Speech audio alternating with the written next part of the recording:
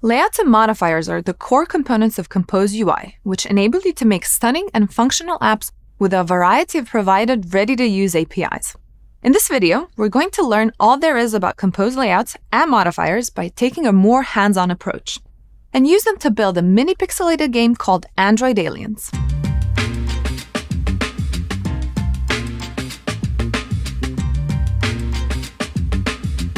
In Compose, you use composable functions to emit portions of your UI, but layouts are the ones that specify the precise arrangement and alignment of those elements.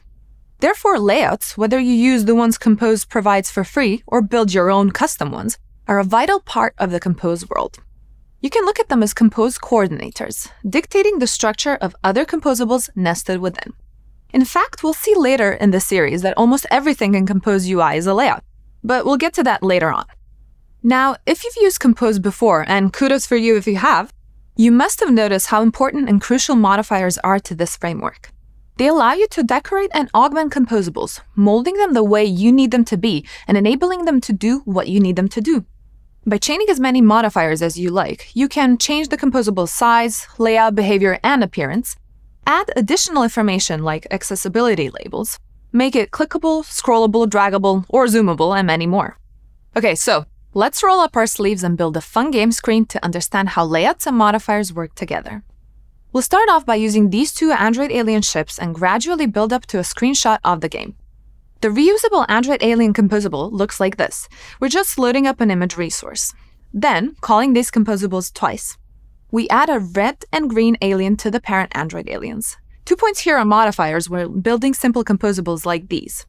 First, we set a modifier parameter with the default argument as per Compose API best practices. Second, we pass a modifier chain consisting of two very common modifiers to set the size and the padding of the image. Now, just reading this code snippet, we might want and expect Compose to lay out these children composables in a specific order. However, when we run it, we just see one element on the screen. The red ship seems to be missing. To debug this, let's increase the size of the red ship.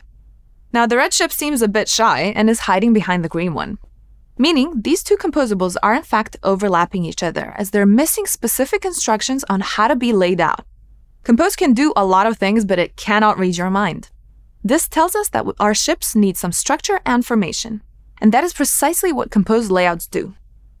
Rather than having our alien ships completely overlapping each other, we want them to be laid out one next to each other, a very common use case for UI elements and Android apps in general.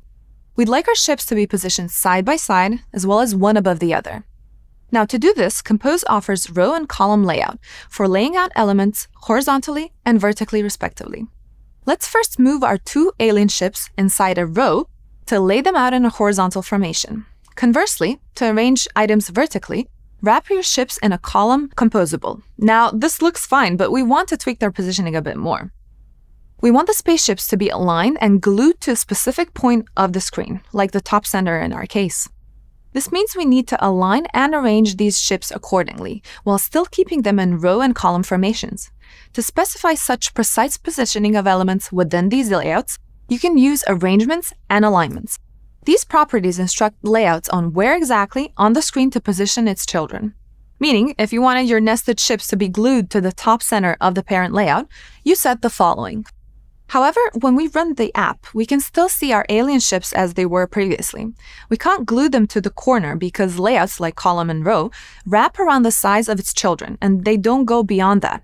So we cannot see the effects of the set arrangements and alignments. Now, to fix that, we need to expand the layouts across the entire available size. So we will use the Fill Max Size modifier, which has a very self-explanatory name. That does the trick. Notice how column uses a vertical arrangement and horizontal alignment, whereas row accepts the horizontal arrangement and the vertical alignment. Why is that? Let's explain the difference between the two in more detail. Arrangement refers to how the layout children are laid out on the main axis, horizontal for row and vertical for column. And alignment does the same, but on the cross-axis, vertical for row and horizontal for column. In Compose, there's a number of alignment and arrangement properties to choose from to space out or position your composables with. Take a look at the documentation and explore all options that might suit your design requirements. Aligning and arranging components and layouts in such a way ensures that the same rules are applied to all children. But what happens when we want a rogue rebellion ship to break away from the imposed rules? To achieve this, Compose offers the Align modifier to be used on a specific child composable that you wish to position individually, defying the rules enforced by the parent. Let's continue with our game build-up and see what happens when a big alien mothership enters the arena. As the name hints, we want the mothership to be larger than the rest of its alien subjects. Now, in this alien row formation, the regular ships should occupy the minimal width they need to render correctly, and the mothership should only occupy the remaining width of the row. You can manually change the size of just one element, but we want the size to be relative to the rest of the elements, rather than a static fixed value. For this, column and row composables offer the weight modifier. Now the mothership has completely hogged the game space. Not assigning weights to other elements means that they would only occupy the width, or height in column, and the remaining width is equally distributed to the elements which have assigned weights. But what if we want other regular ships to occupy precisely 1/4 of the width and the mothership 2/4? In that case, we can assign weights in the following manner: 1 for regular spaceships and 2 for the Queen Bee. An important feature of our game is to let you know when it's game over, and display this overlaid text on top of the alien formation. In Compose, you can use the box layout as a quick way of putting elements on top of each other or overlapping them, following the order the composables are executed in. Similarly to our previous layouts, the box composable also offers a way of instructing exactly where to lay out your nested children. The difference here is that there's no differentiation between horizontal and vertical. Instead, they're merged into one content alignment. In this code snippet, we used alignment center to align child elements in the center. However, you could also use any of the following 2D alignments. This makes the box layout very useful when you wish to position the nested children pretty much wherever you want it. If the game is indeed over, your main game screen might look nicer with an overlaid transparent background to make it even more apparent that you simply cannot play anymore.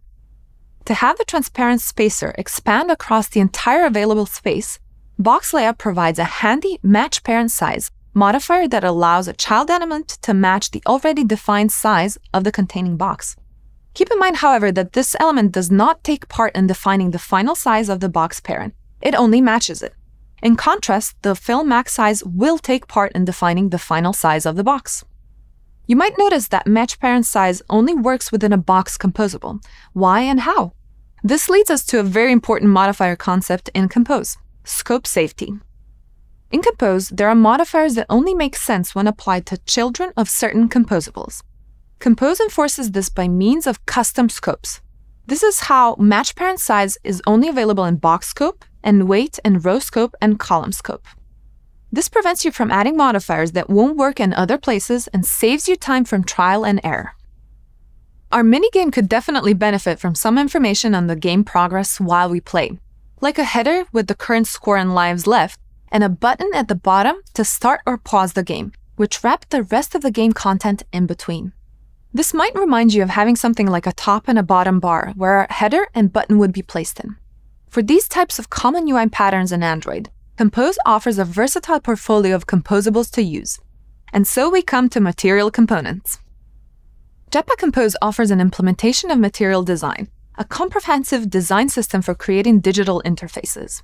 Material components such as buttons, cards, switches, as well as layouts like Scaffold are available as composable functions. Together, they represent interactive building blocks for creating a user interface. There are many to choose from, so make sure to check out the Compose Material API reference for details. In our case of adding a header as a top and a button as the bottom bar, Compose and Material provide the Scaffold layout, which contains slots for various components to be laid out into common screen patterns. All that's left for us is now to first add our info header composable at the top, and then the bottom bar as well. For the bottom bar, we're using another very useful material component, a button wrapped around the nested text composable as its content. But since the Scaffold composable parameters accept generic composable lambdas, you can pass in any type of a composable you'd like.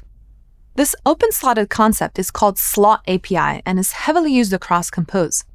Scaffold also accepts floating action buttons, snack bars, and many other customization options.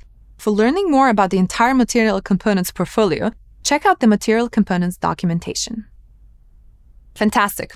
Our game is progressing really well, but as with every game, our Compose tutorial also increases the difficulty with each level. So let's move on to the next challenge. So far, we've had a very limited amount of alien ships on the screen in a simple SVG form. But what if we had hundreds or thousands even? And what if they are animated? This little invasion could cause some serious jank in that case. Loading up all of your content at once from the backend, especially if it contains large datasets, heavy images, or videos, can impact your app's performance. What if instead you could load up all of your content on demand, bit by bit when scrolling? Cutscene to my personal favorites, the lazy components in Compose. To build a quick lazy grid of green Android aliens, we will use the Lazy Vertical Grid composable. Lazy components render a scrollable list of items as they become visible on the screen to help with your app's performance. We also want a set fixed amount of columns on our grid, and add 50 Android alien items to it. Well, that was quick. There's a number of additional lazy components to choose from: lazy horizontal grid, lazy column, lazy row, and most recently staggered grids, lazy vertical staggered grid, and lazy horizontal staggered grid. Lazy layouts are a massive and important Compose area, so to get the best and most exhaustive information on this API, check out the following video where we explain everything there is to know about lazy layouts. We have covered a lot today. From the very basics on Compose Layouts and Modifiers and their mutual collaboration, what out-of-the-box APIs are offered, material components and slot APIs, as well as how to add content on demand. All that while building a mini game of our own. Stay tuned for the next episode where we cover phases of Compose under the hood, and of course, don't forget to subscribe to the channel for regular updates.